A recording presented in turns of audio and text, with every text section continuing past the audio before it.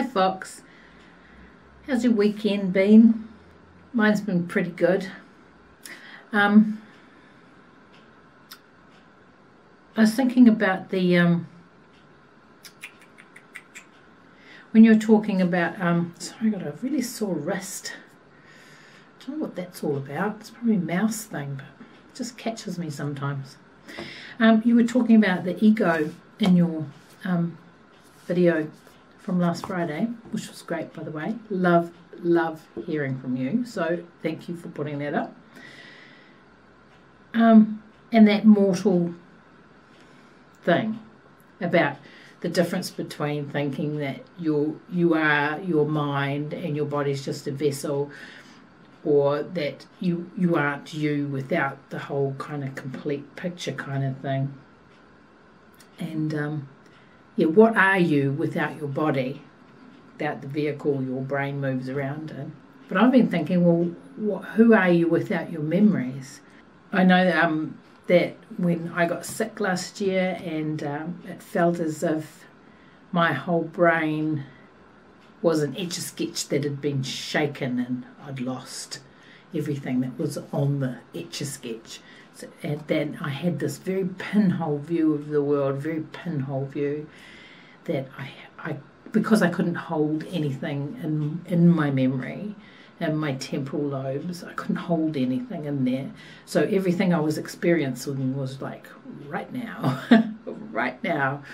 I couldn't carry anything till the next moment in the in the beginning. But that pinhole view that slowly grew and has grown to be the view that healthy, well people have. And who am I? Am I my brain? Am I something? Anyway, I can't talk about this stuff. I can't think about things like that. Well, I do think about things like that, but I can't really express them, and I can't. Something I've always admired about you is the way that you can think about things and articulate them and sort of extrapolate and pull them back in and talk to other people about them and make up your mind and have opinions. When I grow up, I hope to be like that.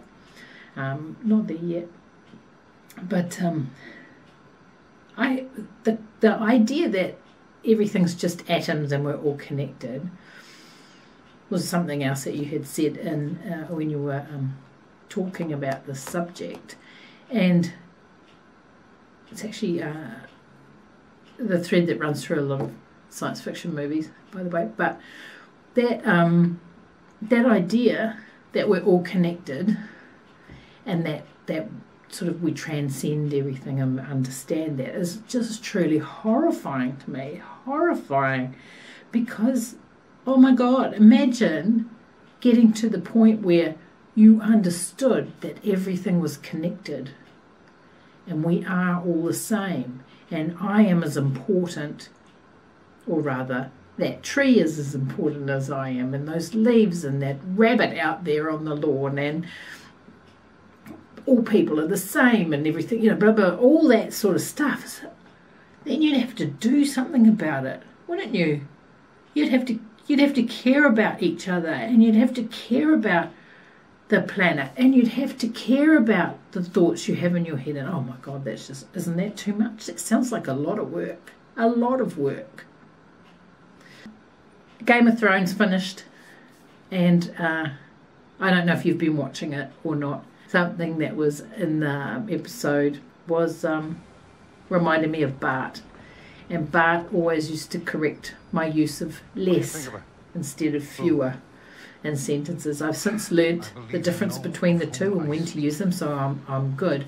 But I loved this scene in Game of Thrones when Davos became the person to correct Jon Snow's grammar, and I thought you might like it too.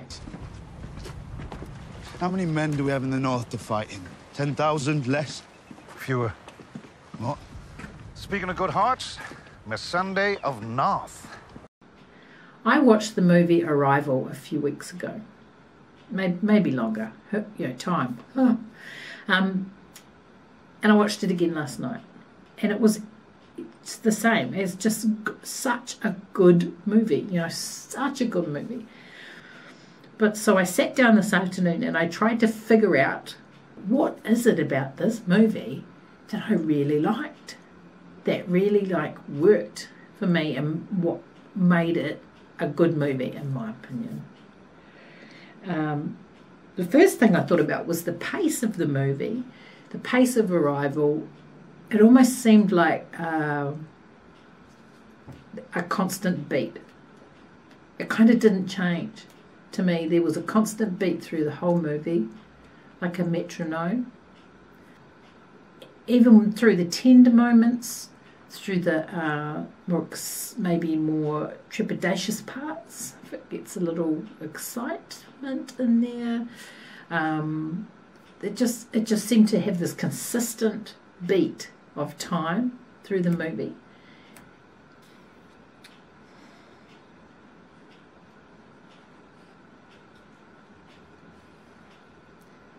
I loved the way that Ian, the mathematician, grew to admire Louise. But you see them, or him, grow towards her actually. She's going through her beat through the movie, you know, but he grows towards her. He starts to care for her. The distance between him and her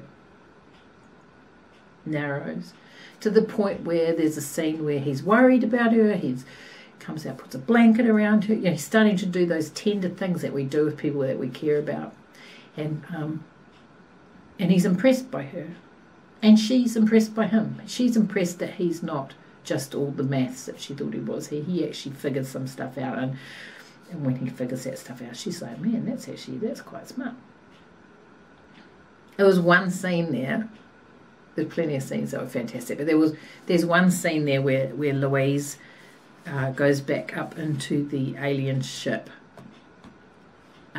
on her own, and she's no longer protected by her own atmosphere. She is actually in their atmosphere, or at least a mixture of hers and theirs. You can see that, like, the sort of misty stuff in her eyes are kind of stinging. That's what it looks like to me, and she's having a bit of trouble sort of focusing and that sort of thing. And again, the gravity goes weird. So her hair starts actually initially, and you can see her hair starts kind of floating, and she realizes that she's floating, and then the camera pulls back and it shows a scene of her floating.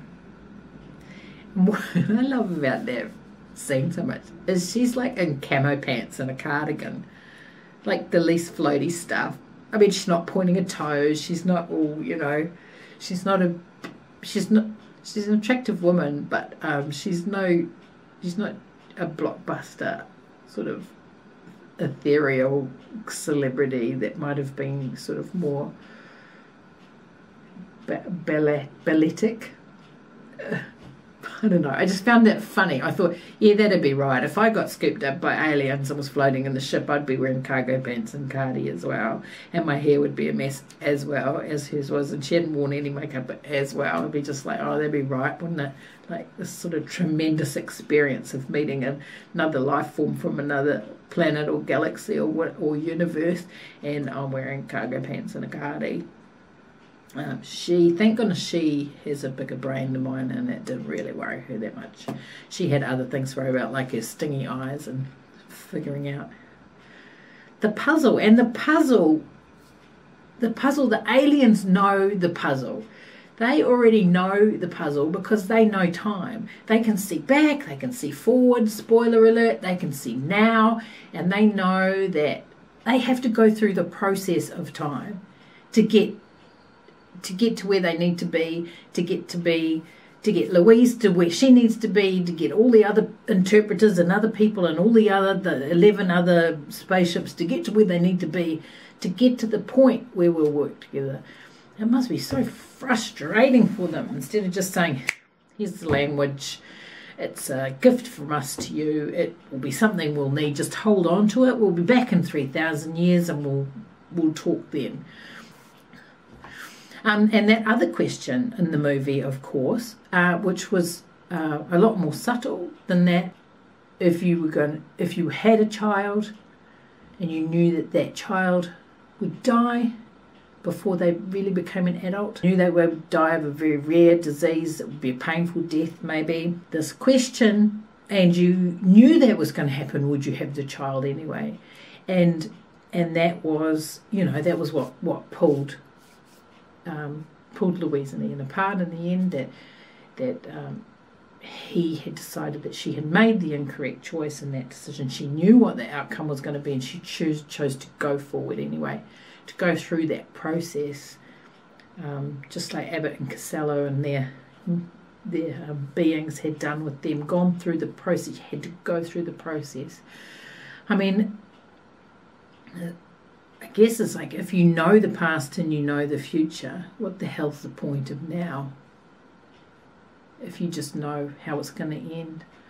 But very much like Arrival, going through the process of watching the movie, the actual film, is a wonderful process. I love Friday, or even, you know, at the end of the week, and knowing that you're going to have a video there and setting you up on my big screen and putting my headphones on and listening to you talk to me. I love it.